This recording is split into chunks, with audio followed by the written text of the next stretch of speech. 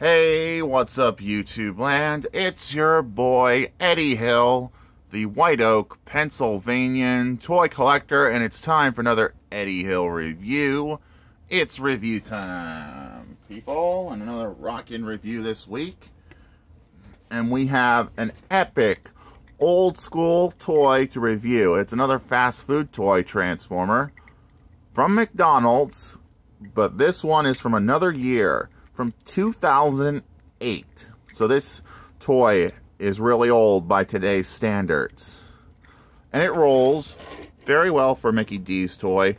Visible head syndrome, visible leg syndrome, and visible chest syndrome. I love saying syndrome a lot.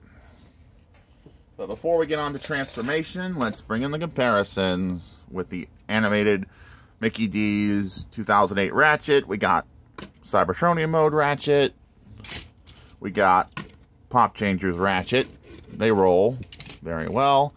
And the only other 2008 Mickey D's toy I have, it's Scream. I love doing the voice of Screamer. But now getting it down to transforming Ratchet. First, flick these legs out. Push out these doors to form his arms. You can see he's got some arms molded in there. Flip out his feet. Flip out the head. Then there we got Ratchet ready to do battle with Starscream, if I can transform him on camera.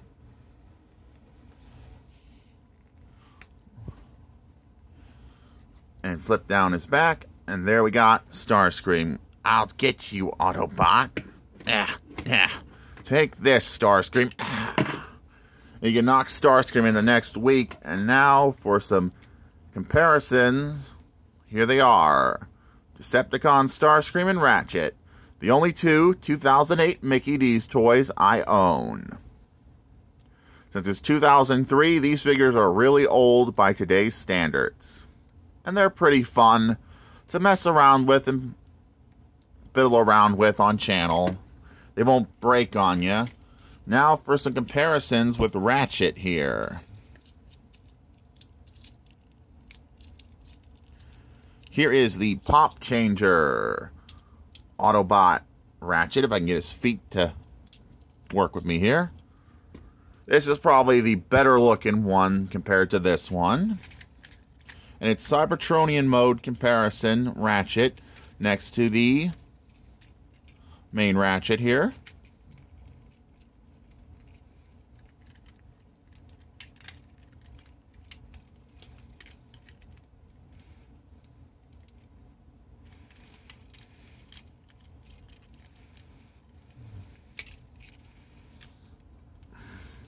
And I got this transformation remembered because I've transformed this animated Cybertronian mode Ratchet so many times, I have the transformation down in memory.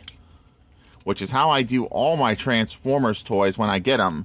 I mess around with them for a while and transform them so many times, it becomes second nature.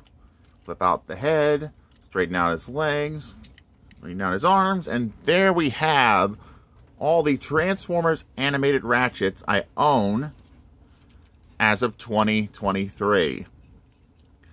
Not a bad little collection of animated Ratchets. I still need the bigger one in Earth mode. But I got the Pop Changer one, the Mickey D's one. So there's only one more animated Ratchet I'm missing. And I want to get Ironhide. But I am missing quite a few Transformers animated characters. I want to get Sentinel Prime. I want to get... I got Optimus, I got Bumblebee, want to get Bulkhead, want to get Jazz, Blur, Prowl, Clip Jumper, what do you think here? Lugnut, who else am I missing? Thundercrackers, I got to get me Skywarp, and the bigger Starscream. And that's about it in the animated stuff, except for Shockwave. I want to own him too. And that's all the Transformers animated stuff I just showed off today next to the new the old but new 2008 Mickey D's Transformer Ratchet. You don't see McDonald's making Transformers that actually transform anymore. After this, after they did like Beast Wars in 1997, and Armada, and then Beast Machines, they did Beast Wars, Beast Machines, Armada, and animated, and that was all the Mickey D's Transformers they made that actually transformed. They stopped doing them because they never put the care into giving them some transformations. And I loved that these toys can actually transform. It was a shame they didn't do more, and I wish they did. But that's all there is to say for this review. If you like this video, please make sure to like, please make sure to comment, and don't forget to subscribe. More videos like this, and this is Eddie Hill, moving on and rock out YouTube land.